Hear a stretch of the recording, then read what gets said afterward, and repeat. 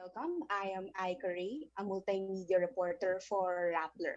This is the fourth episode of the Budget Watch webinar hosted by Rappler and iLead in partnership with Move as One Coalition.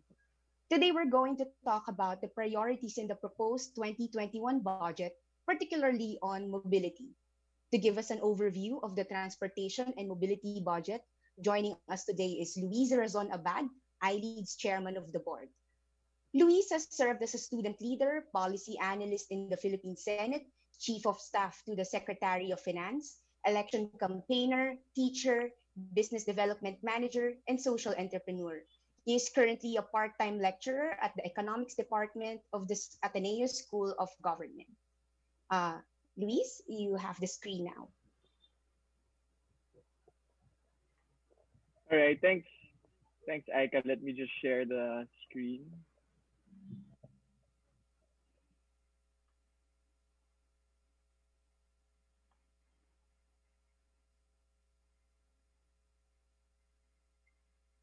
Yeah, thanks, Aika. Just a quick intro on iLead. So iLead is a non-stock, non-profit think tank that really focuses right now on fiscal policy research and really trying to help citizens engage public finance, especially the national budget, since essentially this is our money and they're funded from our taxes. So today, we'd just like to talk about the infrastructure and mobility budgets in the proposed national expenditure program for next year. The proposed budget for next year, as submitted by the executive to Congress, is at 4.5 trillion pesos.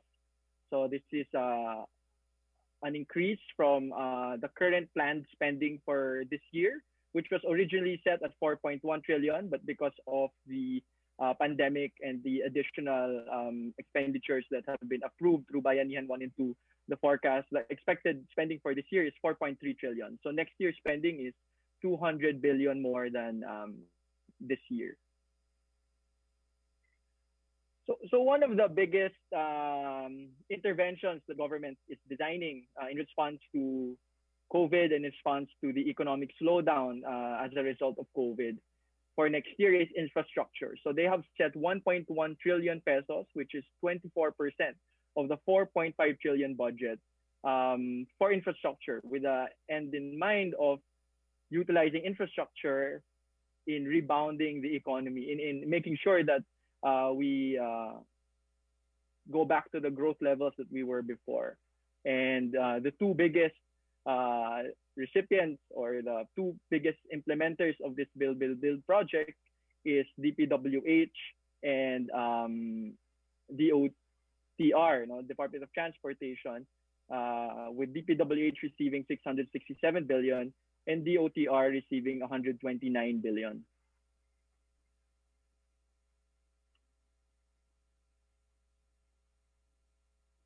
But what we'd like to highlight is that this thinking that infrastructure has a big multiplier, that infrastructure can serve as the major multiplier for growth, is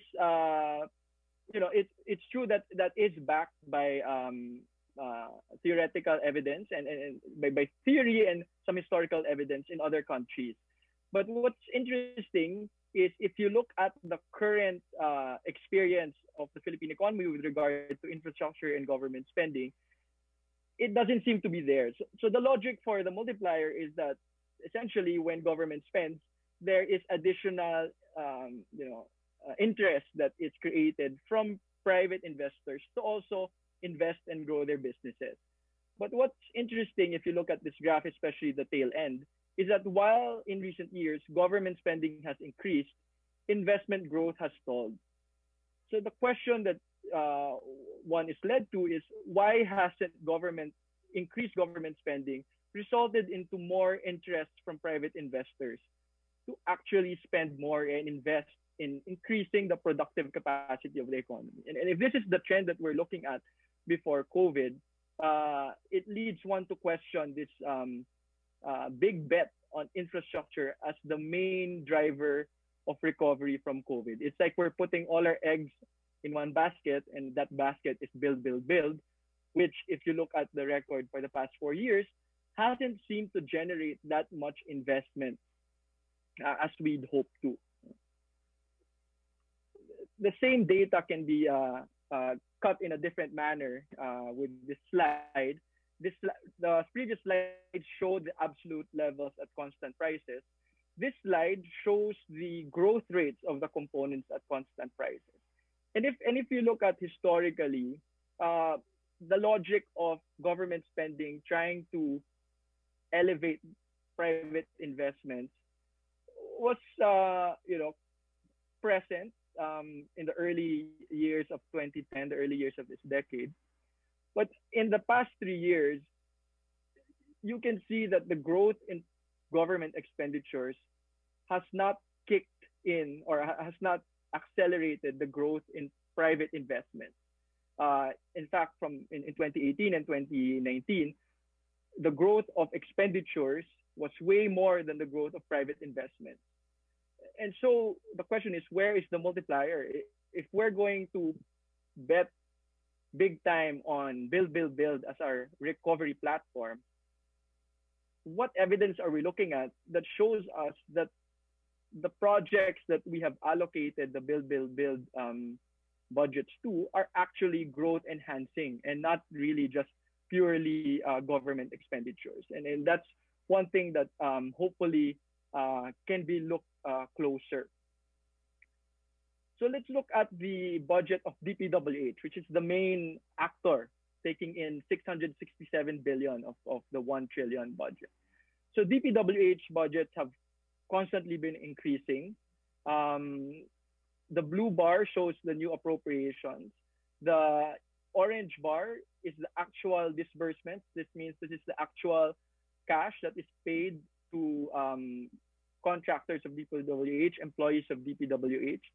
And as you can see, there is a gap, no, showing that the amounts we've allocated to DPWH, they have not been able to successfully execute in the time that they have been given. Meaning, a lot of the technical term used by analysts here is absorptive capacity, the ability of the agency to absorb the budget that is allocated to it. So we can see that there is a lot of money left on the table. And the question then is, in this time of limited fiscal space because of the slowdown in the economy, do we have the luxury to leave money on the table? Or are the funds allocated to DPWH? Is a part of it better off allocated elsewhere? Because historically, they have not been able to spend the budgets allocated to them. And we can see that now in 2020, given the logistical problems with the lockdown, there could be a deterioration even of their absorptive capacity. But we're just talking here of amounts. We're not even talking about the composition or the quality of these projects. So if you look at the breakdown of these budgets, across the board, there's been an increase. Asset preservation, network development, bridge, flood management, local programs. So across the board, all the different component projects the DPWH implements is going to go up. It's just quite an interesting slide. This chart shows you the breakdown of the budget based on the major DPWH programs. So the light blue is asset preservation. Asset preservation is essentially maintenance works on existing roads, essentially existing roads. Network development, the dark blue, is the money allocated for new roads, new bypasses, essentially enhancing the road network, so expanding it, making sure that there is the number of kilometers that is concretized or passable is funded through that budget component. The yellow one is the bridge program, so this is new and maintenance of bridges. The green one is flood management, so these are mostly sewer systems or dikes. The pink one is local program. So local program the composition of local program changes in different ways. Local program means these are infrastructure projects that DPWH constructs, but it's essentially eventually turned over to LGUs. So sometimes, usually, this is a mix of local roads, so minor roads, as well as buildings, multi-purpose buildings. So here you will see a variety of barangay halls, of covered courts, of civic centers. The permutation is expanding depending on what the proponents can think of. And the light blue or the teal bar is convergence and special support. So in planning, DPWH has introduced this program so that they can work together with tourism department in identifying roads to tourist destinations. That has expanded to convergence programs with DTI on improving roads to industrial zones. And recently in the news, this program has also been expanded to include infrastructure with national security value. So this was recently in the news because a lot of some senators were questioning what composed that line item, and why is suddenly DPWH the one doing that. So if you look at across the years, what's very noticeable is the increase of the share of local programs, the pink bar. So in government pronouncements, they always talk about build, build, build as this program, centerpiece program that funds key strategic infrastructure that will enhance the economy's productive capacity. But if bulk of that program consists of local multipurpose buildings and local minor roads, it leads you to question if the people making the headlines are aligned with the people that are actually making the budgets. Because if our infrastructure program is led by local programs, then the red flag is, what is the strategy behind all of these? So the question we posed on the side is, with local infra exceeding network development, is build, build, build in reality just pork, pork, pork? And so rather than this grand golden age of infrastructure, what we have is really the disintegration of an infra strategy into really whatever I can build in my district. And I think that is very different from how build, build, build was first presented and continues to be presented. Another interesting trend that we're seeing that probably explains why infra spending is not accelerating private investment spending, and why infra spending disbursements have not kept up with the budgets that they've been provided, is the increasing centralization of infra budgets with the DPWH central office. You can see from in 2016, the bias was to regional offices so that the regional offices can quickly implement the projects. Now in next year's budget, 90% is lodged in the central office. So there are two problems that this will create. One is the excessive discretion by a central authority, meaning 90% of the infrastructure budget is going to be bid out by the central office bids and awards committee. That's it's like saying there's one back that rules them all, and this back controls 600 billion of government expenditures. So that will of course have cost implementation delays.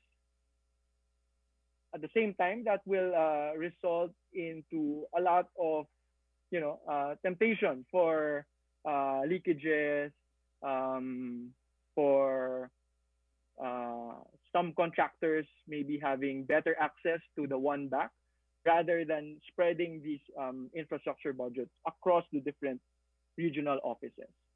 So I guess looking at this way makes all this fight in the budget more understandable, that because of this discretion, it's really important who is able to dictate what is done by the central office. And that gives reasoning as to why, even in the middle of the pandemic, there was this whole di ba, power struggle in the House of Representatives. So in this slide, we showed you that around 10% is given and disaggregated in the budget.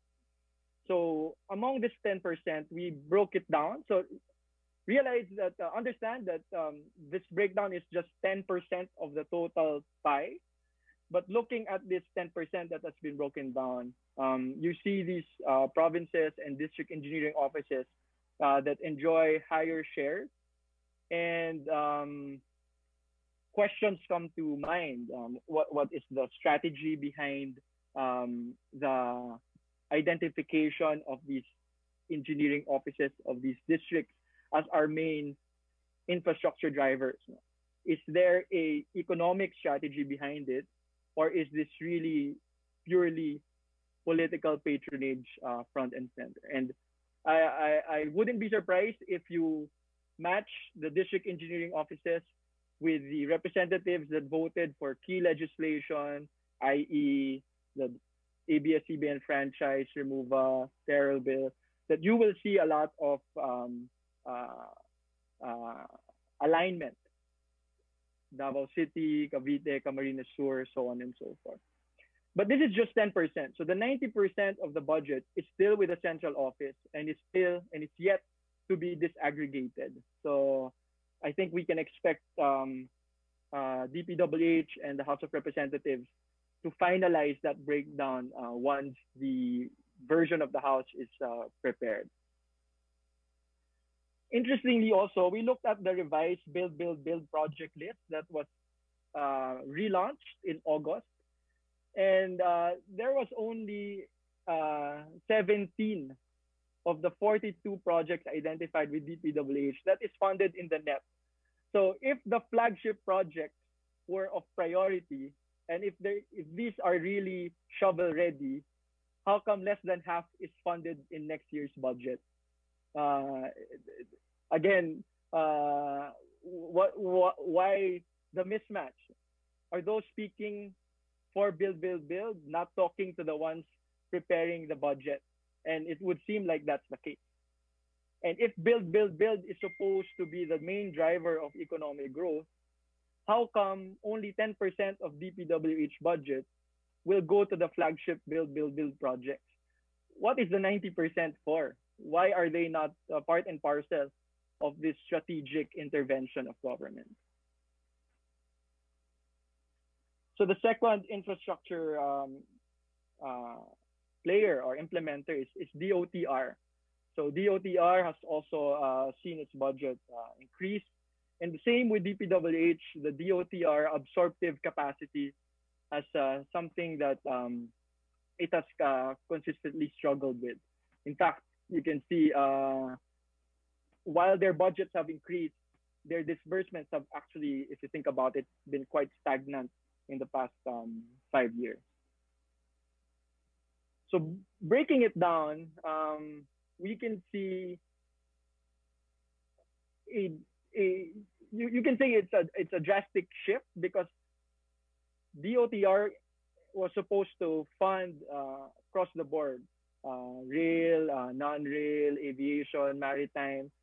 But because of the price tags of the major rail projects, they have taken over the entire DOTR budget.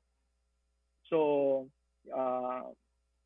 aviation has gone down, maritime has gone down, motor vehicle and land public transportation has gone down. And the major increases are in the subway, the north-south commuter railway system, and the other rail projects. So visually, you can also see it through this chart that the light blue line of the rail transport has really accelerated and has really taken over the fiscal space of the others.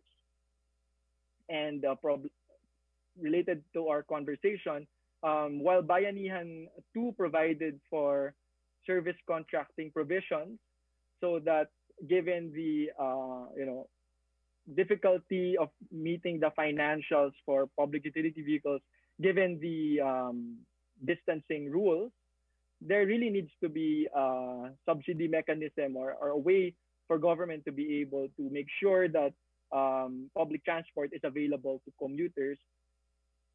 But none of that is provided for in next year's budget. And one thing we'd also like to highlight is that um, what's happening with the DOTR budget, I think, is reflective of the early decision to shift away from solicited PPPs. And so what we're seeing is that instead of having a PPP project that would have developed the operations and maintenance of several key regional airports that was ready for bid in late 2016, we could have those projects being implemented now without any budget support because it will be privately funded. Nothing is going to happen with those regional airports now and next year because government funding has been taken up by the subway and the commuter south railway extension. I'm not saying those two projects are not important. It's just that this policy decision early on, we are seeing the practical impact. There is no more money left for nitrating of airports, very little money left for improving of ports.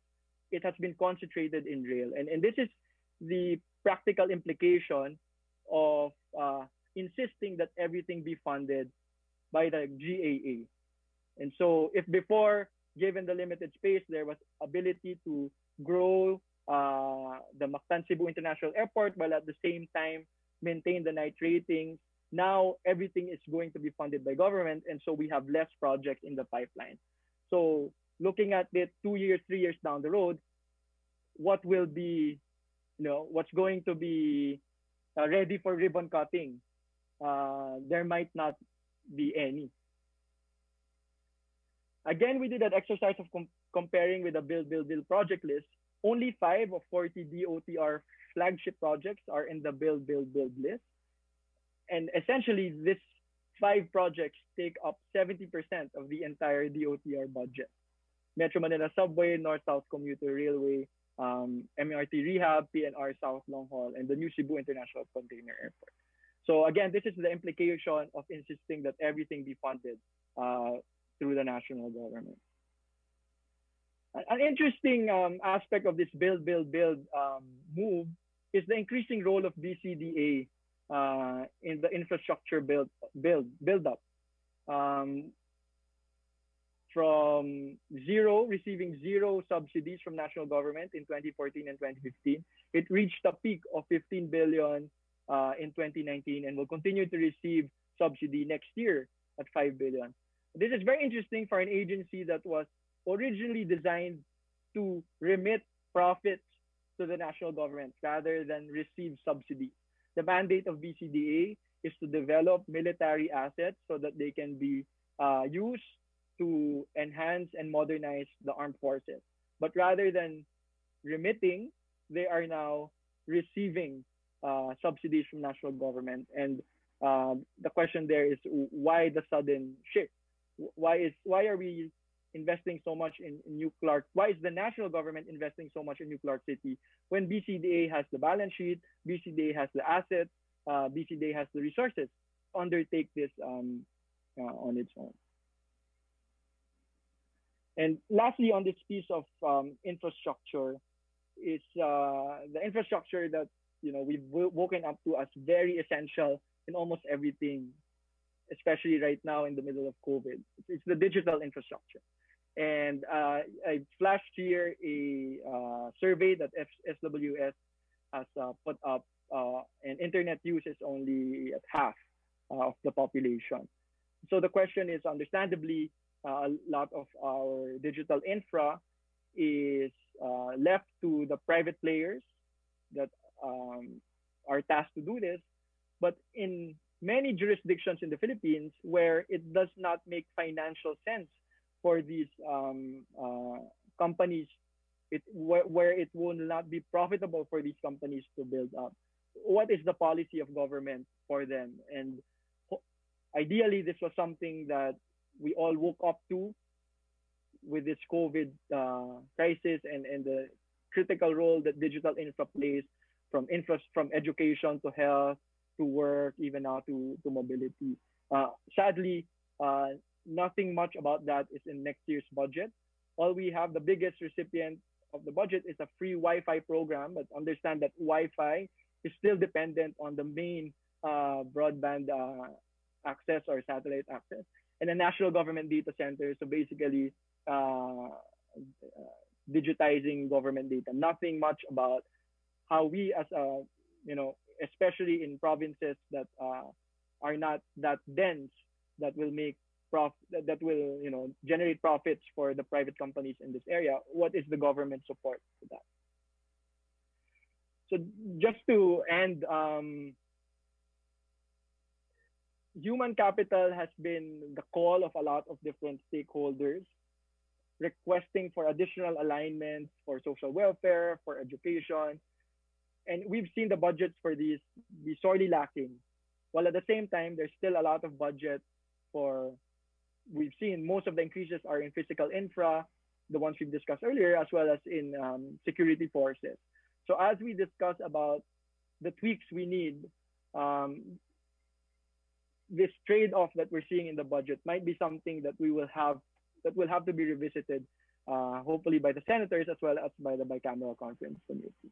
So just to end with that as the zoom in of the budget for infrastructure and mobility, other concerns, keeping in mind, that the budget will have to fund not just transport, not just infra, not just mobility, but all other considerations. We listed down some other realities that we need to be mindful of as we work towards advocating for realignment. So it's the continuing economic recession, increasing the deficit, the deterioration in jobs, both here and for our OFWs abroad, as well as the continuing challenges to the delivery of these services, and the impending reallocation of up to 260 billion with the Mandanas ruling implementation due for 2022. So a lot of these policy considerations seem to have been left out in the discussions of the budget. And if we're going to advocate for realignment, these are realities that we should be mindful of. So with that, thank you, Aika. Okay.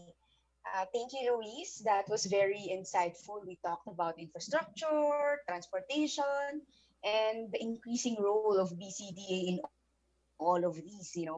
So I'll ask our panelists. I'll introduce them first to react on Luis's presentation. So joining us today are Sir Robert C., Sir Joshua Mata, and architect Paulo Alcazaren.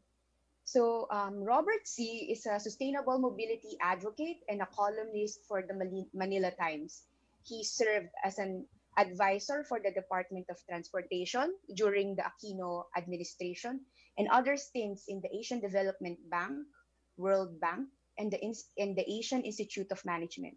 Robbie C. is part of the Move as One coalition, a group advocating for a safer, more inclusive, and more humane public transportation system in the Philippines. Hello, Sir Robbie. Hi, Aika. So, Good afternoon. Joshua, hello, sir. We have also Sir Joshua Mata. He is a labor organizer and a co-convener of the Nagkaisa, one of the broadest labor coalitions in the country. He also serves as the current Secretary General of Sentro ng mga Nagkakaisa at Progresibong Manggagawa. And he's also an active member and sectoral representative of the Move as One coalition. Hello, sir. Hi, Aika. Hello, everyone. No, okay. And then lastly, we have architect Paulo Alcazaren. He is an urban planner and principal of the PGAA Creative Design, a multidisciplinary consultancy firm engaged in planning, urban design, and landscape architecture. His best known project is the Iloilo Esplanade, and he has prepared master plans for several LGUs nationwide, as well as for large private developments with an emphasis on mobility and open space. Hello, architect. Hi, Aika. Good afternoon, everyone. Okay, so let's start po, no, reactions or assessment given the presentation of Luis. Let's start with Sir Robbie and then Sir Joshua and then Architect Paulo. Yeah, thanks, Aika, and thanks to Luis and the iLeads team for a very good analysis. So let me just jump in. Um, Even before the pandemic, we all know that mobility was severely constrained and public transport was already obviously insufficient, inadequate. Lots of people were struggling to get to work, to school every day.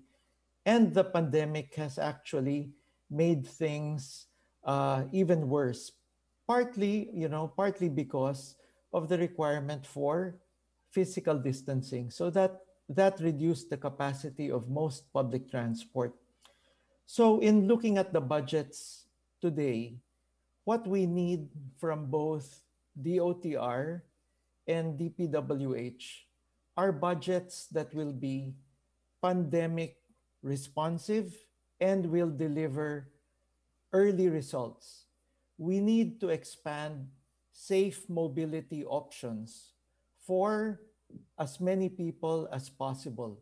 So this means, in every city, in every municipality, we need to expand options for public transport, making them first available and more efficient. So uh, we have been campaigning on the side for activating all public transport modes, uh, including open air jeepneys, which we know, the authorization has still been curtailed by LTFRB. We need for all of that to come out.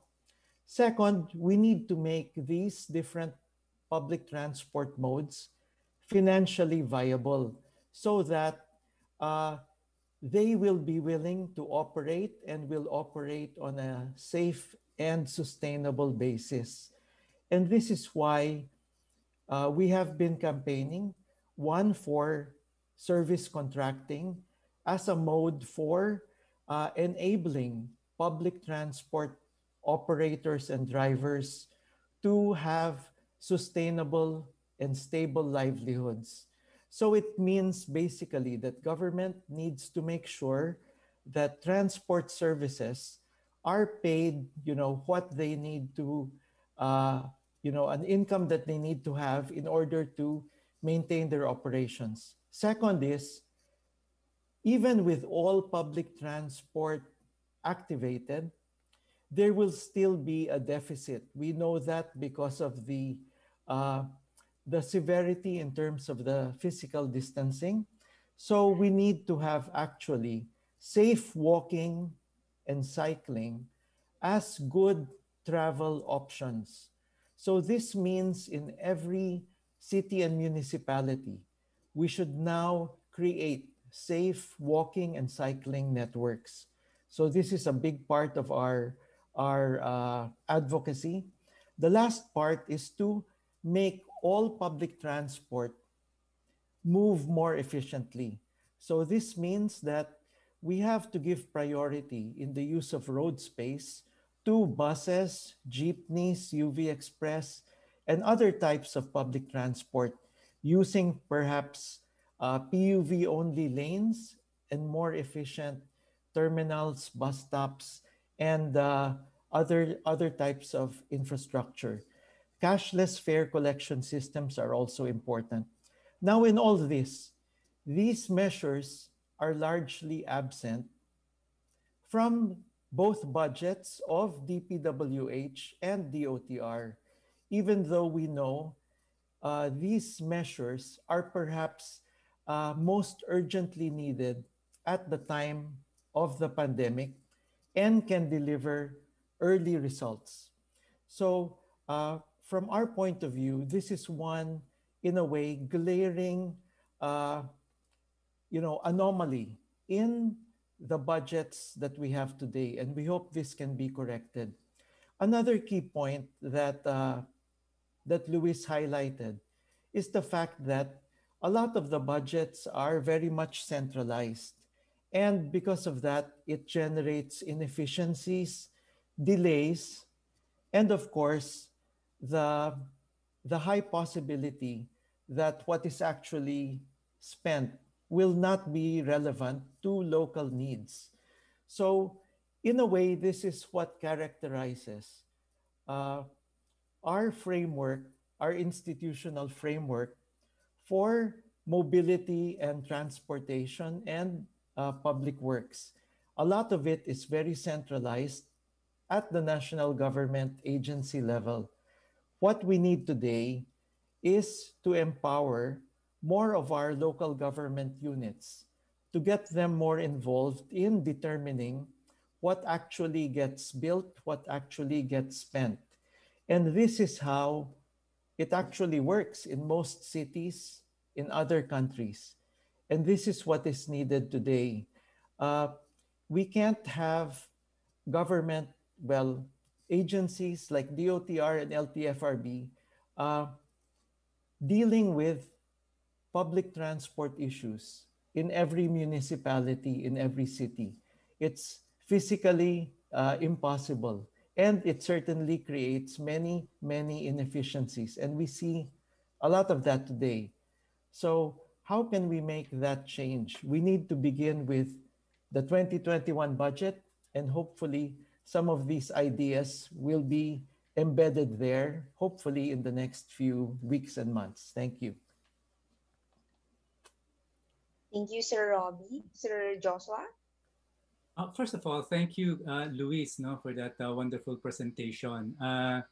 Tingin ko, hinighlight ni Luis ang isa sa napakalaking question talaga na crucial sa discussion natin.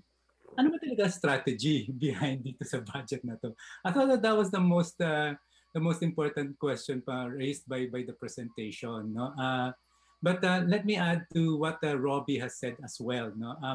First of all, let me start by saying that mula pa naman simula nitong pandemic natin, ang malabo talaga para sa amin ang strategiya rin ng gobyerno, no? Talaga kung paano i-address ito.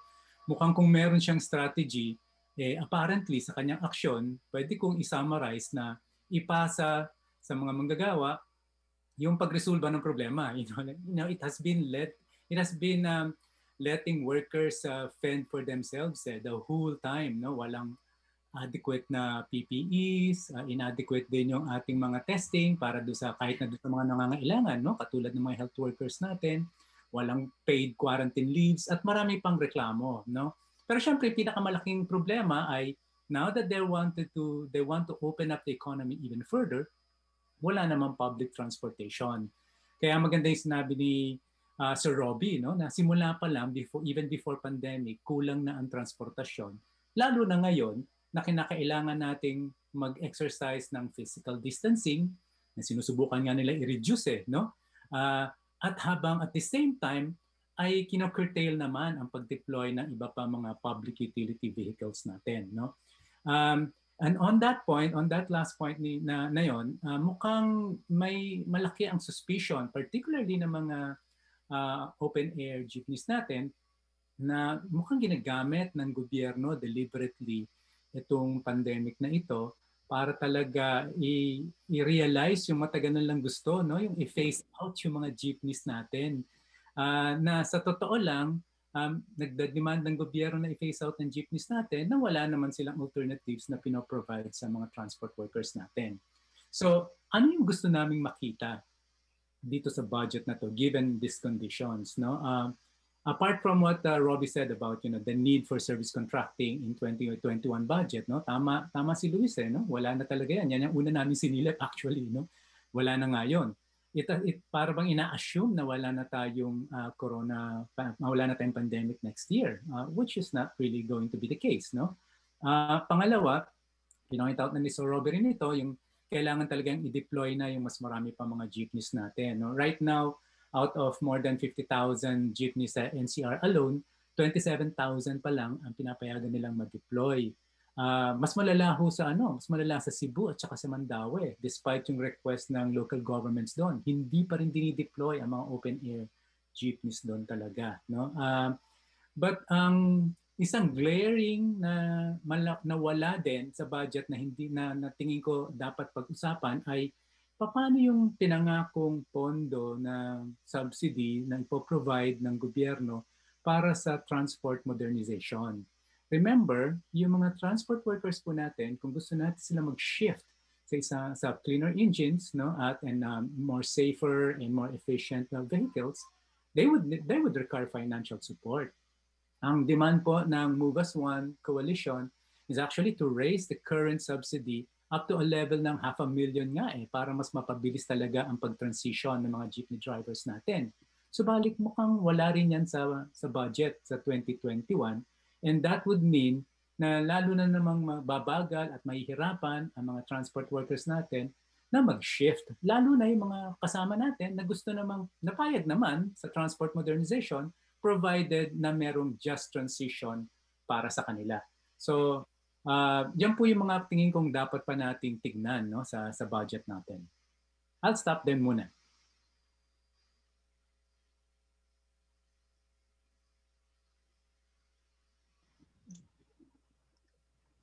Thank you, sir. Sir Paulo?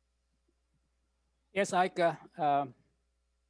Thank you first, of course, to Luis for the presentation. And actually, while he was giving his presentation, I had a lot of pangs of guilt because I had pork chops for lunch. So that unsettled me a bit, especially at sumakit ang ulo ko, especially after hearing the 90% of the funds is controlled in one central agency. So 90% seems to be the figure of the afternoon, 90% of 90%. And regional and local just get 10%, which is very frightening. But first of all, let me clarify that I'm not a building architect. So the honorific of architect is a generic one. My friends who are building architects sometimes tell me you shouldn't call yourself an architect because you're an urban planner. So I deal in the larger context. I don't design buildings, and we have a lot of good architects who design world-class buildings. The only problem is that it's world-class nga, pero once you step out, you get run over or you have to fend for your life because we lack the connections between the buildings, between the districts, and that's where mobility comes in. Like Robbie C., a lot of my interest and advocacy is in mobility, of course, because I build things on the ground as a planner and urban designer, and also as a landscape architect for open spaces that we need, especially in this pandemic. People forget that the start and end of all commutes for all of us is by walking.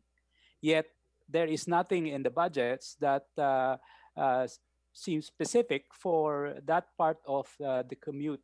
And we find in a lot of the places that this first and last mile of our daily travel is not provided for, along with no provisions for non-motorized transport or alternative methods of getting people from one place to the other. So we don't have that, and I assume it's embedded somewhere in road infrastructure. But the problem is our public works department have very limited experience in building for people on foot or on bikes. And so we have to reconfigure or reframe the attitude and the process of getting this infrastructure done. But it is necessary because that is what we lack. When we were doing the pedestrian improvements for Makati CBD and Ortigas CBD, we found out that the people going to work, our workers and our rank and file, would take between 20 and 30 minutes once they get down MRT, and sometimes just getting down MRT on EDSA, there is no place to walk. It takes them 30 minutes to more than that just to get to their offices. And because there are no direct pedestrian routes, which is essentially just a 5-minute walk. So we had a project with the DOTR, co-funded by the ADB. The only problem was that the monies required for that connection was in the range of 250 to 300 million only. So we found that because a lot of our projects that we're involved with, even with the DOTR, which is based on pedestrian, is so cheap that it gets to the bottom of the pile. Hindi pinapansin dahil, mukhang hindi pinapansin, I don't really know. And the target of most government action is the projects that cost trillions.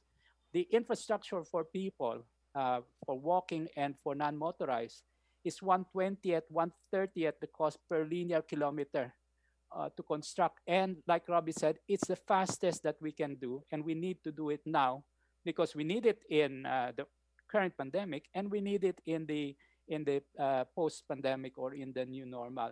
And we have to bring it into the budget and make it a conscious effort of knowing that we're spending this much money because it will improve accessibility, and mobility. And one final thing, just very quickly to wrap up my first um, reflection, is the fact that we have to redefine what infrastructure is, because nowhere in this analysis is the infrastructure that we have a terrible lack of. Aside from transport, it's housing and hospitals, as well as related to that, markets and food distribution. And these are the things that in a traumatic event like a pandemic or a war, you have to look at. The housing, especially in the pandemic, we are lacking still until now 5 to 6 million housing units nationwide, and we have not addressed it the way we are addressing every other infrastructure. And I tell people, we need to build 5 times as much as Singapore built in the last 25 years just to catch up with the backlog of housing. We have we have been in denial as to the drastic problems of housing and hospitals now. We've seen the effect of the lack of tertiary hospital facilities for this pandemic. We've had to build emergency triage and tent hospitals, when in fact we should have a system and a hierarchy of hospitals which are equitably distant or equitably accessible for all peoples in all of our towns and cities and regions. Those are the things that I find lacking. Thank you. Thank you, sir. Ang napansin po natin talaga dun sa presentation ni Luis din, no, masyadong railway-centric itong DOTR budget. So, and he was right in saying that dahil naka-focus ito sa railway, yung other projects hindi na nabigyan ng pansin. Siguro yung question ko for the three of you, what is the most what needs to be prioritized in terms of kasi question nga natin yung strategy, no? Pero ano yung project that we really need to prioritize for next year? Maybe we can start po ulit with Sir Robbie, and then Sir Paolo, and then Sir Joshua. Yeah, thank you, Aika. So tama yung observation ninyo na the budgets are very much, especially DOTR, very much rail-centric. In fact, halos 98% ata ng infrastructure or capital expenditure for public transport is rail. And yung problema nun is the results will only come maybe 3, 5, 6 years from now.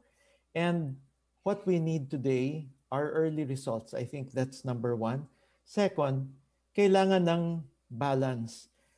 When you look at public transport today, yung rail sector, especially sa Metro Manila, only accounts for maybe 15% or 10% of the total public transport capacity that's being provided. What we need to focus on is yung making road-based public transport more reliable, more efficient, and that's where there could be a lot of quick wins. So maraming opportunities actually for doing things like bus rapid transit in order to give buses, jeepneys, and other public transport priority in road space. So ito yung quickest way of expanding capacity. By putting vehicles on a dedicated lane, they will be able to have faster travel time, more round trips. They can carry more passengers. They will also be more viable. So I think magandang strategy to in order for DOTR to undertake. And already, yung nakikita natin, just yung example of EDSA busway, if you actually put a dedicated lane there, buses move much faster. It's just a question now of applying that same principle in other contexts. So I think that's one fundamental point. Yeah. So maybe I'll stop there to say simply shifting more spending into road-based public transport will generate a lot of early results and benefits for today's commuters. Thank you. Thank you po. Sir Paulo? Yes, I agree with Robbie. BRT is much less expensive and faster to implement than rail. We still do have to build the terminals for BRT. Kailangan din ng additional infrastructure. At ang kailangan din itayo yung what we call the intermodal transfer. So we really need to build additional infra, but it's much less cost than doing the rail. We will eventually need the rail because we forgot about it the last 50 years and we're just playing catch up again. Eventually, rail is necessary, as in all large cities, Hong Kong, Singapore, Tokyo. But because we are playing catch up, we are spending too much money. I agree with Robbie. We have to make a balanced decision for spending, especially for the next year. So BRT is the way to go. Thank you, sir. Before I go on to Sir Joshua lang, no, yung question about BRT, this has been raised during the budget hearings, na parang kini-question ng lawmakers. What's happening with the BRT project, no? Because matagal na siyang nasa pipeline supposedly, but nagkaroon ng atras abante sa DOTR. So, Sir Joshua? Well, let me first respond to the previous question. No? I completely agree with the points raised, no, about having a balance. And that's also the reason why I'm raising the question din ng strategy. Kasi kung ang habol natin talaga ay mabilis ang pagbiyahe ng mga tao, maraming modes of transportation talaga na kailangan nating suportahan, including yung active transportation. You just provide, making sure na merong maayos na mga bike lanes tayo would most likely move more people than the trains, no? if you like, at this point in time, no? So kasi nga mahaba-haba yung investment pa nga abutin niyan. But I agree with Paulo. I mean, eventually we would have to build those things. Pero ngayon, kailangan natin yung may mabilis na resulta. Again, gusto ko lang din i-emphasize na mahirap na ilagay mo lahat ng iyong pondo sa isang strategiya, sa trains lang, when in fact, there are almost 500,000 transport workers out there whose livelihoods are endangered simply by this transport modernization that they're trying to push, and yet they're not providing support for them. So I'm sure we all want to have a better and more efficient PUJs. No, I'm pretty sure of that. No, pero hindi mangyayari po yun kung hahayaan lang natin yung mga transport workers natin na on their own to do it. They would need a lot of support, no? Not just in terms of subsidies to get their transportation, new vehicles, but also in terms of setting up yung kanilang mga terminals, no? In order so that they can manage their fleet much more efficiently, no, and effectively. So kaya nga kailangan bumalik talaga sa tanong what is exactly the strategy of DOTR? Thank you so much po. I'll move on to another topic, no. Sir Paulo also mentioned this earlier about dun sa planning and I mean the DPWH being used to doing what they're doing, the contractors being used to doing what they're doing. So previously, Secretary Villar is saying that the DPWH is going to invest its resources pag nagbi-build sila ng bagong roads into incorporating yung plans nila about including bike lanes or wider infrastructure pedestrian infrastructure. Siguro, I guess, I'll ask for comments na lang po on that. Do you think that is feasible for the coming year? Maybe Sir Paulo and Sir Robbie? Robbie? Oh yeah, that's a very good question, Aika. Uh, you know, what we have encountered in the past is there is a maybe an openness to doing bicycle lanes and better pedestrian infrastructure. Pero what we also encounter is uh, in the mindset of a lot of the DPWH staff, cars remain the priority. It's still a very car-centric organization, and this is perhaps one of the things that needs to change so that we can achieve better results. We need roads and bridges, but roads and bridges that are prioritized for people. And one very important statistic is, nationwide, less than 10% of households have private motor vehicles or cars. And actually, in Metro Manila, it's only about 12% of households that have cars. So actually, when we are building more and more, expressways, roads, and bridges, we're really benefiting only the most affluent, 12% in Greater Manila. So this is one reason why we have been campaigning for the insertion of a special provision in the budget in 2021, which will say that uh, for any new or rehabilitated road, DPWH should have at least 50% of the road space devoted to public transport, walking, and cycling. So this ensures that there will be priority for the majority of Filipinos who do not use cars. And kasi this will be a very important provision because when they implement now their guidelines on bike lanes, we should not hear the excuse that, oh, I'm sorry, we cannot do the bike lane kasi we need to preserve the car Road. lanes that we have designed. There should be a willingness to sacrifice a car lane if the majority will have better mobility. So this is an important principle. Yeah, thank you, Aika. Thank you po. Sir Paulo? Yes, Aika. I think this is time to introduce everyone or those who haven't heard of it, the principle of induced demand.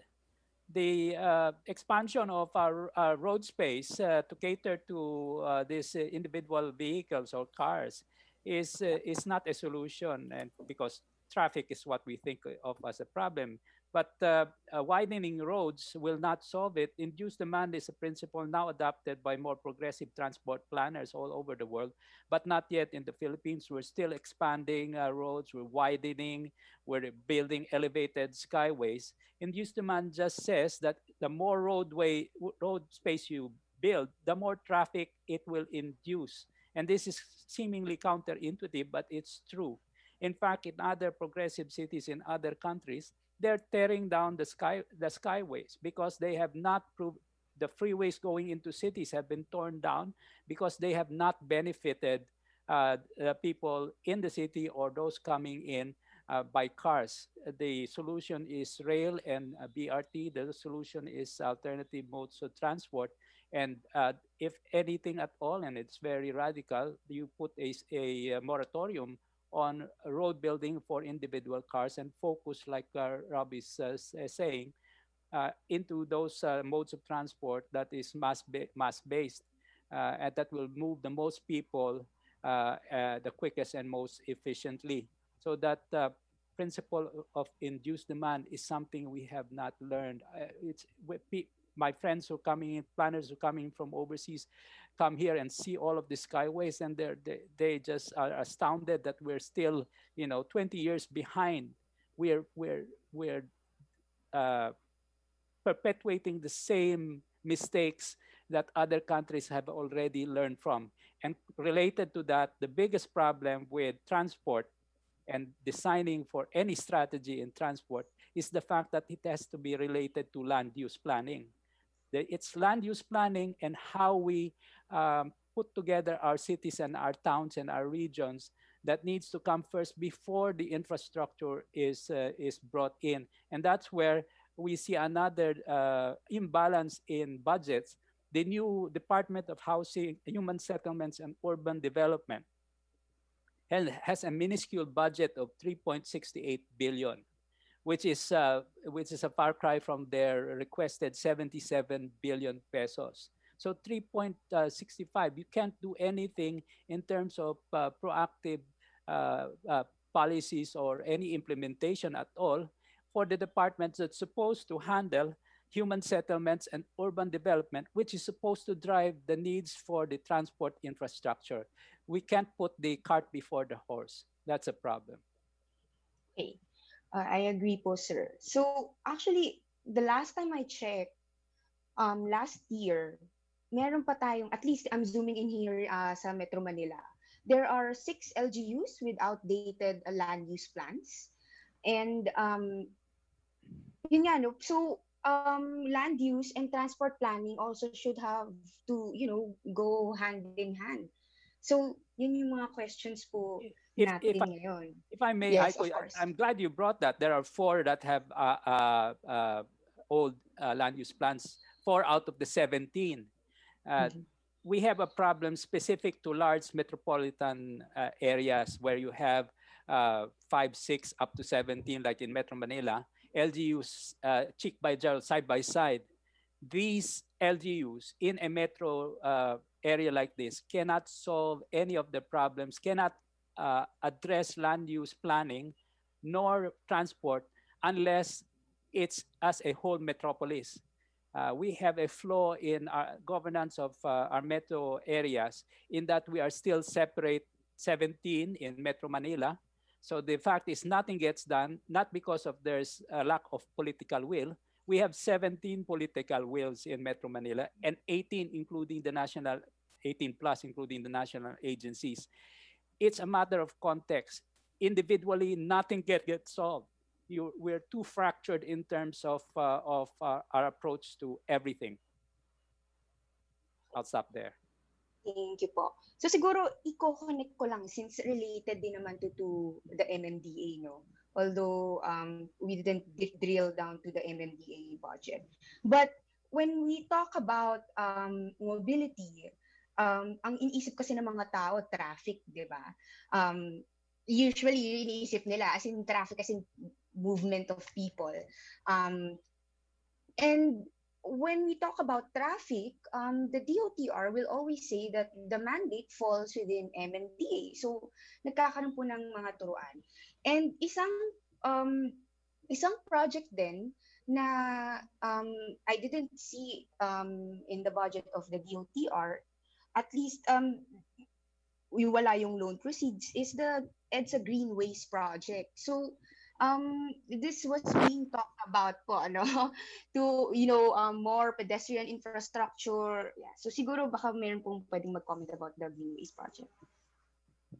Well, the DBM had the green initiative. Yes, seems to have died.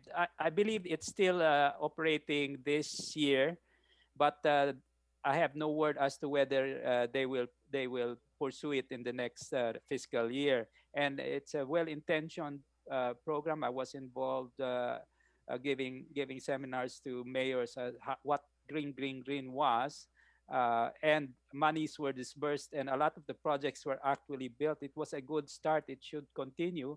And if you look at the total quantums involved, it's minuscule compared to the 600. The trillions for most of the infrastructure we're talking about. Again, it's a matter of balance. We should bring it back, and it should be already part of a regular infrastructure budgets, not something that disappears every administration. Okay. Robbie? So you're on mute. Sorry, thanks, Aika. Yeah, on that question, maybe if I can add also, EDSA Greenways, what I've heard is that it is about to be proposed for a loan from the Asian Development Bank. So probably by the end of the year, it will be considered by the ADB board as a possible loan to the Philippine government, where I think uh, maybe I can just describe what it is. It's basically a project that will improve access to 4 MRT stations. So walkability and access to 4 MRT stations will be improved. So I would say in normal times, this is desirable, but I would say as a pandemic Pandemic. response, it's not perhaps the highest priority because, you know, today, okay, if you improve the walkways to the MRT stations, then perhaps those who are standing in line might, get maybe better sort of they'd be in a better environment for the queue. But it's really more about expanding the capacity of MRT that will benefit a lot more commuters. And if we're talking about greenways, we really need to improve pedestrian access, cycling safety on EDSA. Those are perhaps the priorities. Just look at how bad things are at the ground level in terms for pedestrians on Mm. EDSA. And this is what I would have expected in terms of something called EDSA Greenways. Thank you. Okay, if I may add, no? Of course, sir. Apart from what Sir Robert has said, it appears na ang gastos pala niyang ang gastos pala niyang green walkway na yan, no? Mas mahal pa siya per kilometer kung sa mga pag-aaral na tinitignan namin. Mas mahal pa siya kaysa in terms of cost, no? Per kilometer kung kukumpara mo halimbawa sa iba pang mga modes of transportation na pwede natin pag-investan. But is it okay, Aika, if I shift a bit? Kasi interesado lang ako i-pursue talaga yung point ni Sir Luis kanina, no? Na I was this is not the first time I've heard it, but this is the first time I heard it, much in a more powerful way. Na ang isang argument kasi ng BBB, build, ay yung matinding, yung napakalaki niyang multiplier effect. No, in fact, pag tinignan mo yung buong budget ng 2021, mukhang doon lang nila inaasa ng malaking bahagi ang jobs generation that we should be thinking of, no, in order to address this massive unemployment that we're facing. No? But now, Sir Luis has pointed out that dubious yan pagdating natin sa sa karanasan natin dito sa Pilipinas. It might have some theoretical basis, but historically mukhang hindi nag-work sa Pilipinas yan. So if that doesn't work in the Philippines, and now Sir Paulo is saying that other countries are actually tearing down their skyways because it actually leads to more traffic, shouldn't we be rethinking the whole BBB, no? And just reallocate a huge chunk of it to where we actually need it, no? So why should we continue pushing for a huge amount for BBB when it's not going to goods that we want? Sorry, I agree. I'm just thinking out loud. No, thank you, Sir Luis, for putting that out. Yes. Opo. Tama po kayo, sir. And I will segue na po to our next topic, no? And related to sa sinabi ni Sir Joshua, kung if we were actually rethinking BBB, yung next question naman dun is service contracting, no? We didn't see this in the DOTR budget, and they are saying that because meron pa silang supposed allocation from the Bayanihan too. And at this point, senators are also questioning, kaya ba nilang i-disburse yung pera na meron sila dahil they have around, I think, 50 billion unspent as of a few months ago, last month. So yun po, any thoughts on service contracting, if this is something that the DOTR can actually, disburse within the year, and then maybe they can ask for more next year? Sir Joshua, siguro po muna, Movers One Coalition, and then Sir Robbie. Definitely, we need to have more service contracting budget for next year. Kasi nga, it is the only way that we can make sure na yung ating mga PUVs can ply their route ng sustainable way, no? Kasi we're asking them to have physical distancing. That has an impact do sa financial sustainability ng kanilang negosyo. And the only way that we can enforce yung physical distancing in any effective way talaga, the only effective way to enforce physical distancing is to make sure that yung mga drivers natin ay may guaranteed income na, therefore hindi nila kailangan talagang makipag-agawan ng pasahero, at more importantly, hindi nila concern kung kikita pa sila that day or not, because precisely they have to keep, mas mauuna kasi dapat yung health consideration natin rather than yung financial viability nung nila. Pero hindi naman sila ang pwede magbayad noon, di ba? The state has to come in. So if the question is, do we need this? Yes. Now the question is, why is it that the DOTR and LTFRB hasn't implemented it, even if they already have 5.5 billion in the pipeline through Bayanihan 2? I think Sir Rob has a better way, is in a more better position to answer that. Yeah, thanks, Joshua and Aika. Well, I guess one point I want to make is that service contracting is a very new thing, and so. Syempre at the start, it will it will have its hiccups. It will also perhaps have some debugging necessary. Pero what I have to emphasize is it is probably the most important reform in the transport sector within the Duterte administration. We often think of projects like the build projects as making, an important difference.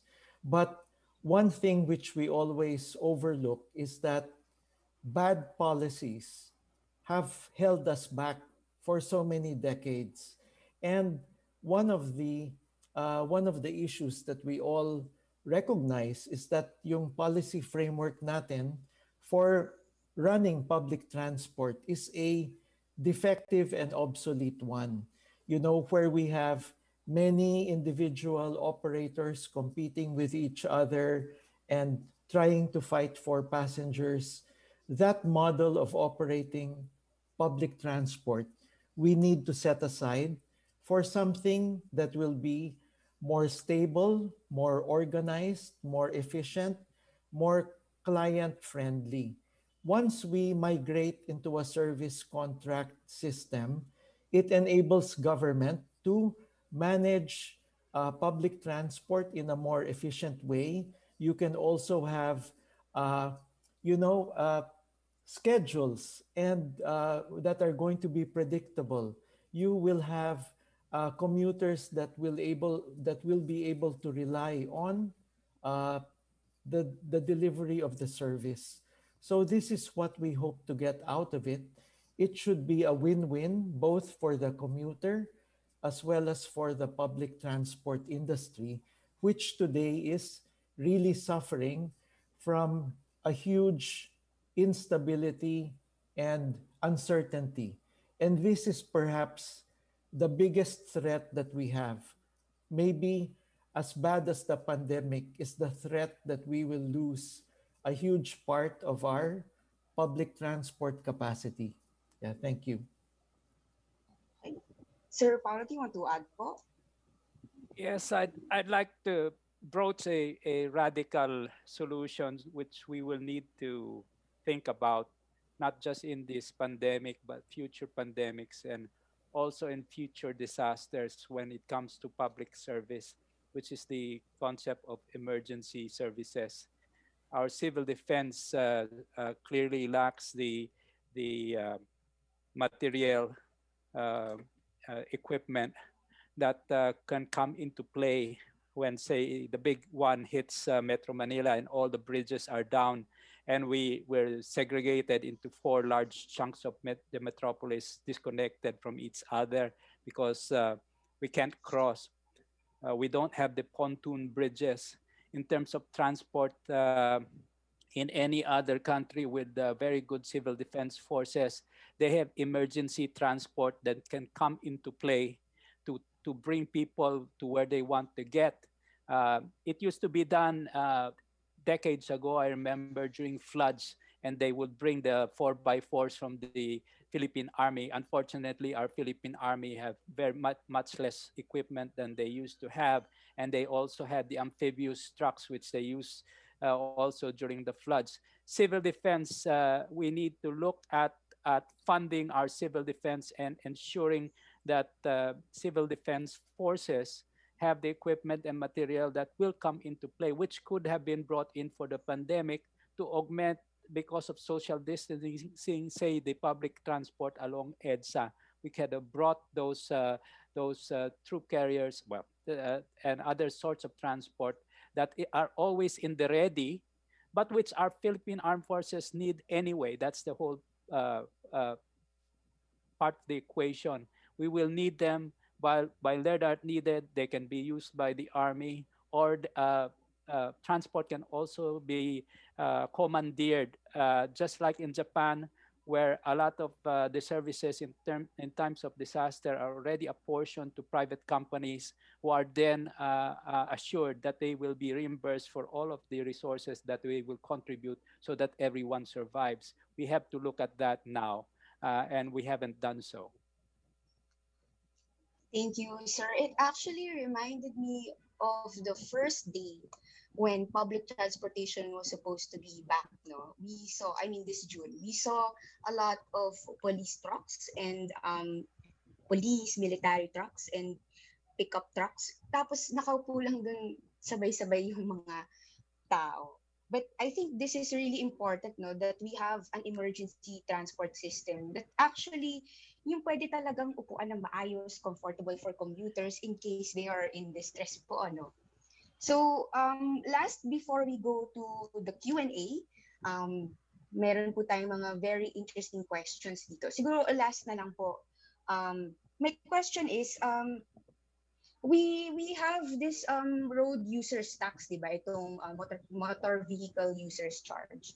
And apparently this is, since this is lodged na to the TBWH, there are around like 12 districts na pwede lang makatap into this fund. So I guess how can we equitably distribute this fund, given that around nationwide naman LGUs really need to access such funds for their own transport needs or mobility needs. Maybe Sir Robbie, Sir Joshua, and then Sir Paolo. Yeah. Thank you, Aika. Maybe I can start by saying yung history of the motor vehicle users fund or tax.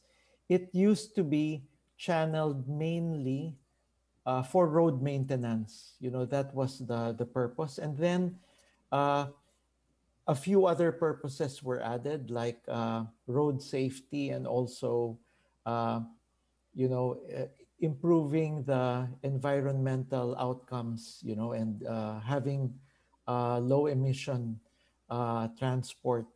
Ngayon, I guess it's now become more centralized again within DPWH, and perhaps less transparent. And I think there's perhaps a need now to rethink how we use the motor vehicle users charge. By the way, although it can also be adjusted by law in terms of the amounts, and the amounts collected from, you know, through motor vehicle registration, it hasn't really been adjusted in a long time. Actually, the executive, the president, has the power to make an adjustment, inflation-based adjustment, even today without legislation. So that could be done immediately as a revenue measure, but possibly we should consider increasing the motor vehicles users charge and looking at what would be the priority uses for that type of revenue collection. And one thing that we have been talking about in the Move as One coalition is to allocate a portion of that in order to subsidize the modernization of our public transport fleet. So that is one possible use, and that would help to address one point that Sir Joshua mentioned earlier, which is masyadong mababa ngayon yung equity subsidy that's being provided. So kulang na kulang. It's not a sufficient incentive, and it doesn't provide sufficient viability to the transport operator. So if we can increase the equity subsidy, but also uh, take that or fund that out of the motor vehicle users charge, then that would be perhaps a good use. Another proposal is that we could also use it as a source of financing for the service contracting.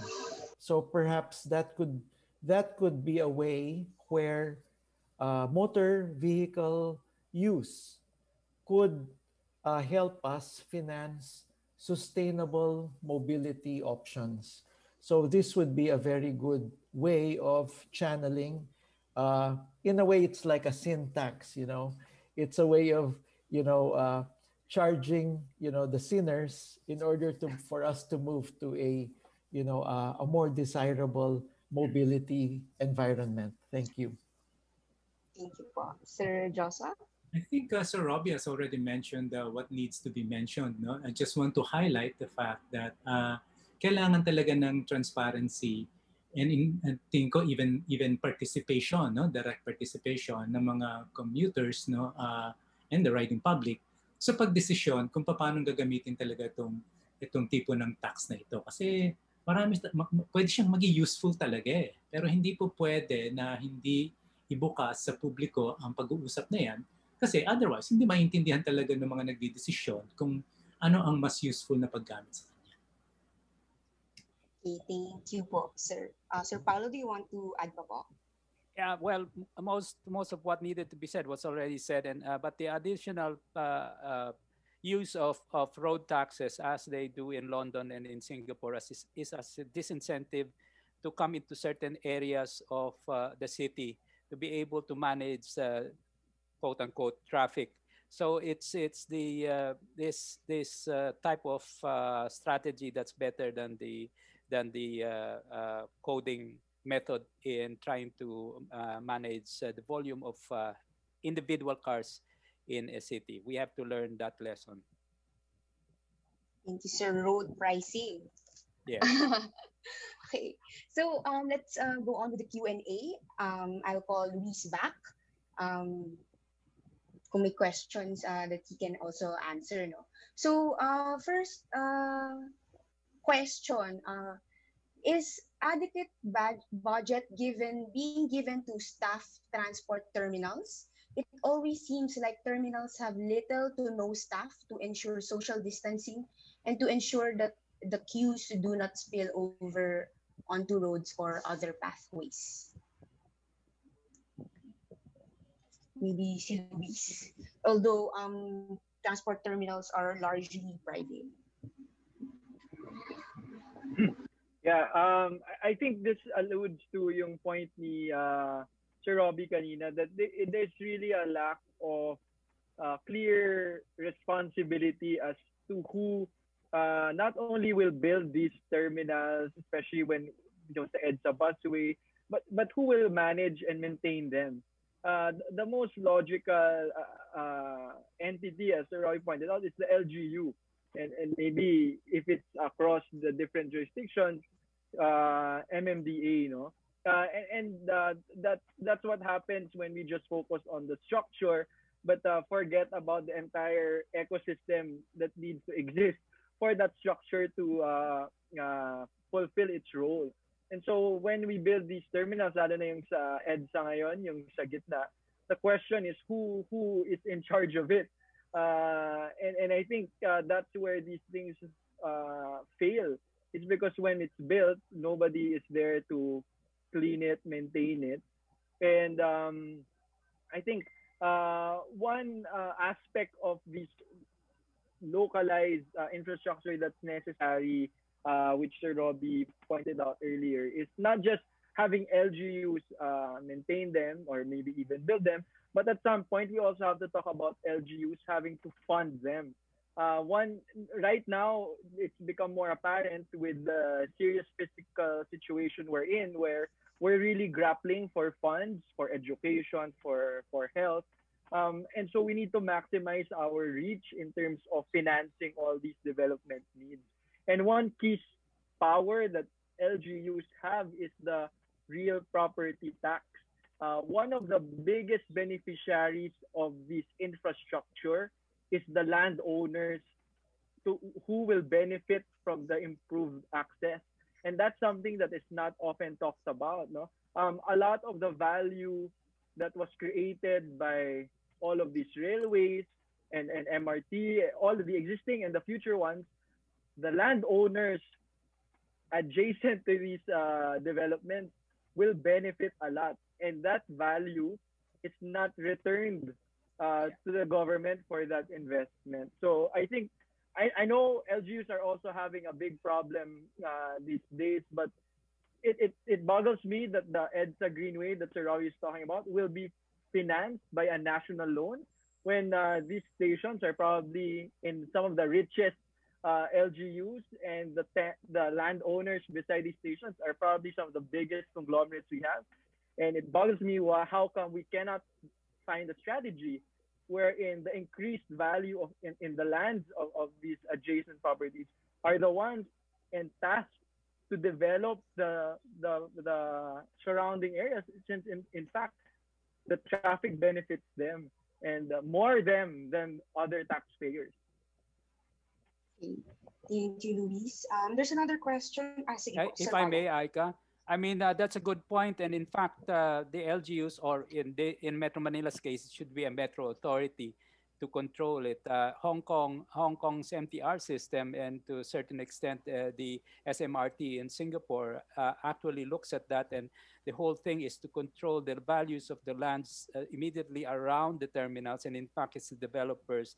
The Transit Corporation is in fact the real estate developer and apportions this so that everyone benefits. And one of the other things that can be ensured if we have control is to make sure that social housing or lower income housing is built, and not just condos for the rich and wealthy, because it's this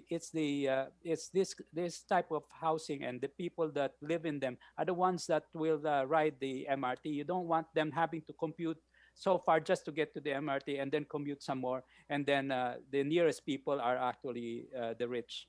It's not equitable. Thank you po. Anyone else?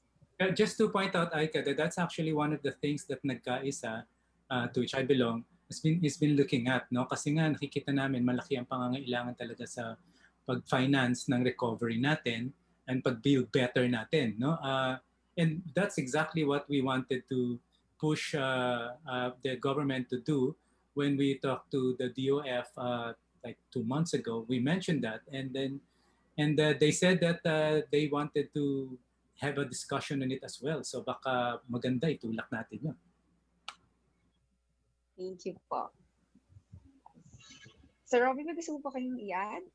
Well, no, I was just saying, there are several key points in the last, a few messages from our panel. I really believe that, in terms of policy reform, giving local governments more responsibility and accountability for mobility results is really the way to go. So we need to push that. And part of that is really also giving our metropolitan authorities, more power. I would say that's what we need, especially we need a strong MMDA. Sadly, the MMDA's budget is smaller than maybe half of the LGUs in Metro Manila. So I would say if you have a very small budget, you really can't do much. You need also perhaps a political structure, and maybe this is a more long-term thing, where you have an elected governor, which will then give that position more clout over the the different LGUs that fall within the metropolitan area. So we've been talking about this for a long time, but I think it's really very much needed, and I hope Congress will still consider it and prepare for it. Thank you. Kaya po, there's a pending bill actually, but more on giving the MMDA more powers to do traffic related measures or policy making, parang ganun. So meron pong next question. This has been answered during sa Zoom, but I guess for the benefit of those watching us sa live, I will ask this question. This is from James Francis Miradora. How much is the budget for the improvement of sidewalks, especially in NCR, in the 2021 proposed national budget and in Bayanihan 2? Did it increase? How much has been allocated for this in the past years? With limited public transport, this should also be prioritized. Maybe Luis can start.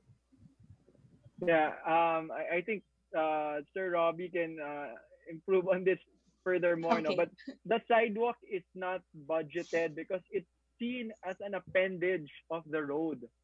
So, kumbaga, it's just a component of the road. So we don't. There's no specific.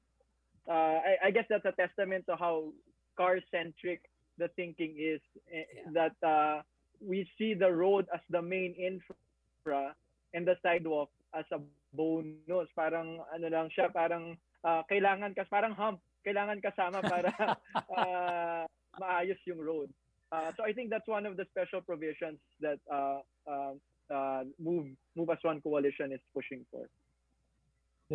That's right, Luis. Today we look at the sidewalk as like the residual. So we prioritize the space for the cars, and then whatever's left, yun na lang yung sidewalk. And we're hoping that the special provision will turn it around. We need to prioritize first the space for public transport, walking, and cycling. And then yung residual na lang yung para sa kotse. Because that really reflects, in a way, the welfare of the majority. The majority are not car owners. We need to actually prioritize the use of one of our most valuable infrastructure assets for the welfare of the majority. And that's part of this special provision that we're pushing. The other part is also to make sure that it is accessible for all abilities, and it should be compliant. Because we have a lot of sidewalks also, but they're not compliant with our accessibility laws. So maybe Paolo can talk about that. And we need to make them shaded. And this is also an advocacy of Yes. Paolo, how to make them shaded, because shaded sidewalks will actually make our urban environment much more livable. So maybe over to you, Paolo. Yeah, Robbie, that's right. 20 years ago, we developed a metric for assessment of sidewalks when we were first involved in the improvement of pedestrianization in the Makati CBD. It is a 1 to 5 rating, which depends on whether you have weather cover, whether you have shade, whether the pavement is broken, whether there are any driveways. Our assessment at the time in late 90s for Makati, which already has the best sidewalks in Metro Manila, well, our rating was between 2.5 to 3.5, 5 being the most ideal, where there are no breaks in the sidewalk, where you have full cover, where when it rains, you're covered. Manila would have rated 1 or 0 for most of the sidewalks. And this we used also in Ortiga CBD when we did the assessment. Okay, So our sidewalks fail in other countries, in other cities there. They even have departments of sidewalks or departments for urban design, which looks at that missing component of the road right of way that is for people and that is for intermodal transfer from where you ride to get to your next ride, where the space for terminals, which we discussed earlier. The problem with social distancing is that there's not enough space to provide. We have to embed that already in the new normal. And this is where, like in Singapore, all of their terminals are placed near open spaces, because you have uh, the park and ride, you have the bicycle parking and the car parking, and then you ride the MRTs. It's all part of a system. So there's intermodal transfers already built into the infrastructure. And we just design for the train and nothing else, or we just design for the car and nothing else. There's so much that's lacking in terms of physical design. I just wanted to add, parang as a point of equity, di ba? If you think about roads as having to be financed only by those who use it. So if you think na yung mga road natin, kailangan ang bubayad lang yung gagamit, ang binabayaran ng car owners, as you pointed out, with the motor vehicles use charge, is just 12 billion pesos next year.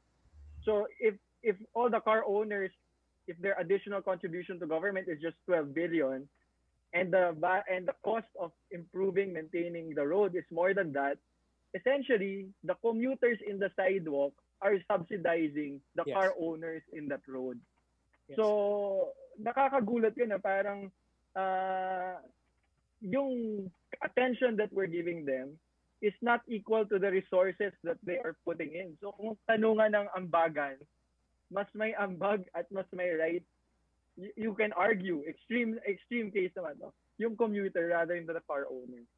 Yeah, but let me point out one thing also. A lot of people say, oh, magandang pag-usapan to, magandang ano, pero hindi natin kaya dito. But it's wrong. That is wrong. We have already proven that secondary cities like Iloilo and to certain portions of Pasig have been able to do it. In Iloilo, we convinced the DPWH to give us 40% of Aquino Avenue for bikes and pedestrians. And because there was a unified political will, we did it, and it now works. Iloilo is the most bike-friendly. They are totally mobile now. There are established loops. In fact, the bike NGOs, the bikers have gotten together, and they have now improved on what we initially already provided with segregated. They have taken over one lane of Aquino Avenue. They have implemented, with the city's participation, barriers with planting. So it's totally green. It's wonderful, and it's proof of concept that it can be done if you had the communal will of everyone. Aika, if I may add, this is really important, no? Na-excite niya ako kanina, gusto kong tanungin eh. Ano ba rating ng Quezon City, Sir Paulo? Ano rating ng Quezon City at that time? But I wanted to add as well that we should not only talk about improving pavements, no? I think we should also talk about streets that are banned for cars. I mean, Yes.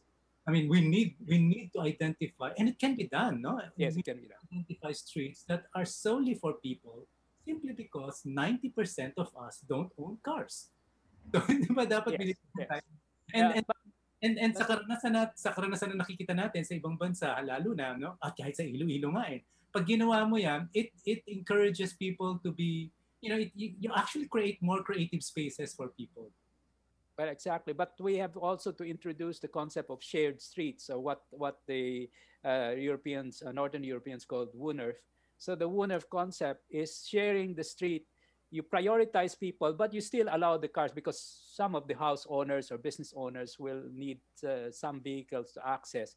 And it can be done. Right before COVID, we were studying the applicability of some of this to streets in Poblacion, Makati. And we were at that point that we were going to make the presentations, but then the pandemic happened. But similar interventions were planned for Intramuros. And again, because of all of this, but it can be done, and it has proven to be workable in a lot of cities worldwide. Thank you, sir. Actually, nakita talaga natin yung shared streets, no? I think in relation to Sir Joshua's point, banning cars, we're seeing that in Pasig, di ba? Sa may Emerald, every Sunday. We also saw this in, at least more radical, in Times Square in New York, right? They closed off a huge portion of that because the mayor is pushing for road safety, more pedestrian infrastructures, rethinking the use of roads. So on a related note, meron po kong follow-up question here. Um, regarding dun sa rating that Sir Paulo mentioned, was this sidewalk rating similar to the LOS rating that they use in North America for assessing road intersections? Level of service, no, slightly different. This is a we developed it ourselves with two professors from the University of the Philippines College of Landscape Architecture, Professor Espino and Professor Galingan. And it was a 1 to 5, and we applied it to all of the streets in Legazpi and Salcedo villages. We had teams of 4 people documenting and assessing based on a metric we developed, and it's specific to our needs, and that gave the justification for the over 1 billion pesos that the Makati Association of Building Owners has spent in the last 20 years to improve the sidewalks of Makati CBD in terms of the pavement, the putting of covered walkways, and we found on certain intersections na hindi kailangan na masyadong malapad yung road. So we put what is called bump outs, so that we brought the curb to curb distance between corners closer by 1/3. So pedestrians have this as speed tables. So we're prioritizing pedestrians in Legazpi and Salcedo Village. We tried it out in 3 intersections. Everybody loves it. We're doing another 6 more. Eventually, we are retrofitting everything in Legazpi and Salcedo to be pedestrian priority rather than car priority. And that will enable you effectively, you can walk from one end of the CBD to the other without having to get into the car or having to stop for a car. Aika, can I add one thing? Since we're talking about, this making urban environments, more pedestrian friendly, and also trying to reduce sort of the dominance of cars, one of the interesting things that might be tried, even just on an experimental basis, in the DPWH budget, they have like these 13 bridges in Metro Manila that they're building. Some of them are new bridges, some are rehabilitation of old bridges. But what if once they're finished, we open them up, but only to pedestrians, bicycles, and public transport. So no cars. And actually, my feeling is that it would change the character of mobility in the entire Metro Manila if we did that. And why not try it, We can do it one bridge at a time and see what happens. Why not, And that hopefully the DPWH will consider it. Yeah, in fact, Robbie, if I may, the cost of one of those vehicular bridges will fund 5 pedestrian bridges across the Pasig. And there are certain points across the Pasig where if you had a pedestrian bridge, it would cut an hour transit time for one who's on the other side, say Mandaluyong, to get to Makati, or from Pasig. Well, of course, now you have the Pasig Bridge. But in other cities, they have dedicated pedestrian bridges. Here we don't. It's all vehicles. Okay. Thank you po. Let's move on to another question. This has also been answered in the Zoom's Q&A panel, but I'll ask it here for everyone's input now. It's often said now na while businesses recognize the importance to develop public transport around their lands and properties, some businesses do the opposite. They try to influence public transport away from their properties if they think it will degrade the value. Example, high-class areas that don't want upper-class elite mingling with middle class and commuters. Any comments? Aika, I think that view is changing because even, I think in the most,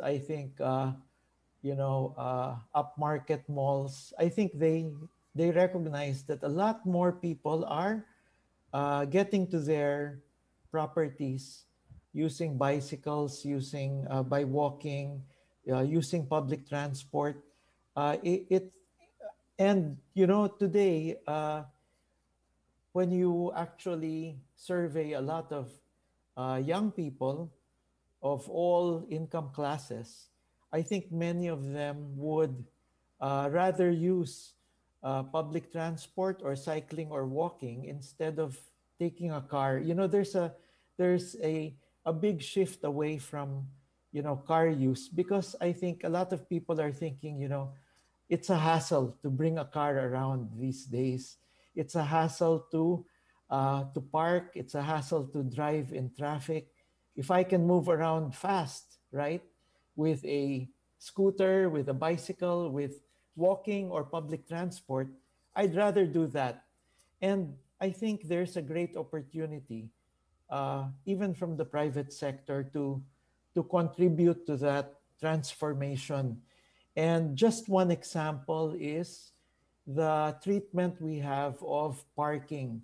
So I want to talk a little bit about parking policy, because, we have one, in a way, I guess, counterproductive policy, which is what we call parking minimums. We require every developer to allocate so many parking spaces depending on their floor area. And what does that do? Every parking space is a parking space for a car, and it attracts, of course, more car use. But what if, some of these spaces could actually be, well, some of them could be for bicycles, but maybe it could be instead a public transport terminal, or it could be converted into commercial space. You could have, perhaps, in a place that's accessible, it could have zero parking spaces, right? So I think this is something that we should consider. It's it's adopted now in many cities abroad that are pushing sustainable mobility, removing parking from the center of the city, and actually making, you know, uh, in a way, inducing more public transport or sustainable mobility instead of car use. Yes, and if I may, to counter the opposition from some of the business owners that if you remove the parking in front, they will lose business. When Pearl Drive closed itself to traffic in an experiment last year. In fact, the all of the restaurants there saw an uptick because a lot of people walked to the restaurants and they did not lose any money at all from the road closure. So one of the biggest enemies of the Filipino sidewalk is the off-street parking or the curb cuts. In any other city na naman, hindi ka pwede mag-curb cut. Curb cut is meaning you use the front easement of your property as parking.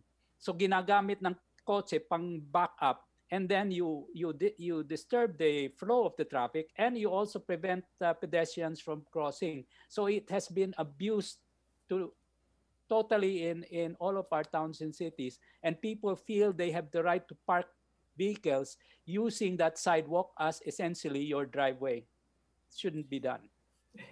And Paulo, they've destroyed a lot of sidewalks that way, right? If you have a Yes, car going, that's why you see so many cracks on sidewalks. exactly.